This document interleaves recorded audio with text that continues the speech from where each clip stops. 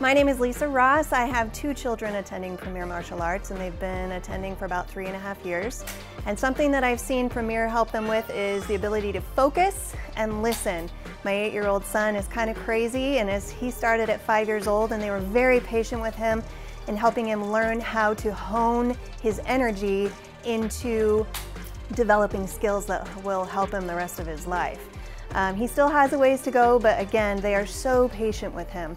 My daughter, I wouldn't say she was shy, but she can be timid, and she's very much a people pleaser. So she was very good at listening, but she apologized a lot. She would hit somebody and say, I'm sorry, but now she's learning that she can be aggressive and in control in the right settings, that she can learn how to defend herself, that she can learn how to compete, and she's developed a lot of confidence in her own self, which she had a lot of self-doubt before, but now she's feeling stronger and better about her abilities.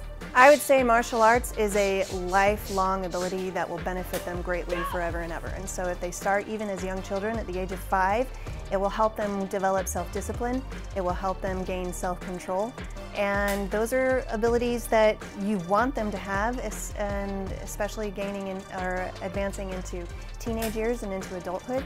And so it's a quality program to invest in for your children's personalities and development of character.